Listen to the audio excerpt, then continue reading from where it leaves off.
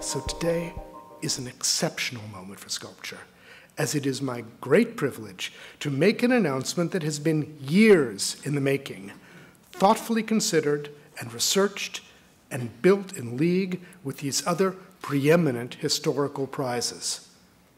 Today we announce the formation of an international award that will be presented annually to a living artist in recognition of a specific body of work that has had an extraordinary impact on the understanding of sculpture. Today, we announce the creation of the Nasher Prize.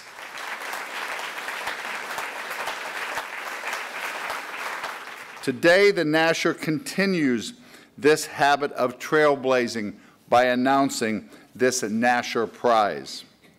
The announcement of this award could not come at a better time, as the City of Dallas continues to enrich its relationship to the arts, helping grow the profile of our arts institutions here in the world-famous Dallas Arts District.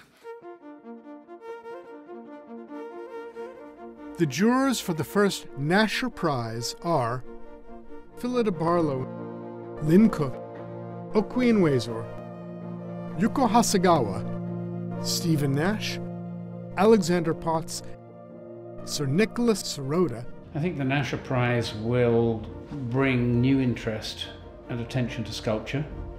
It's a distinguished jury. I think we'll have a tough and difficult conversation, I'm sure, when we come to meet. It was engaging to me to have an institution which has got such a commitment to sculpture, deciding that this was the moment to make a prize for sculpture, an international prize. Nasher Prize will increase this vital exposure for this city, highlighting Dallas's role within international cultural discourse. The Nasher Sculpture Center will continue the commitment of Ray and Patsy Nasher to the work of the greatest artists of our time.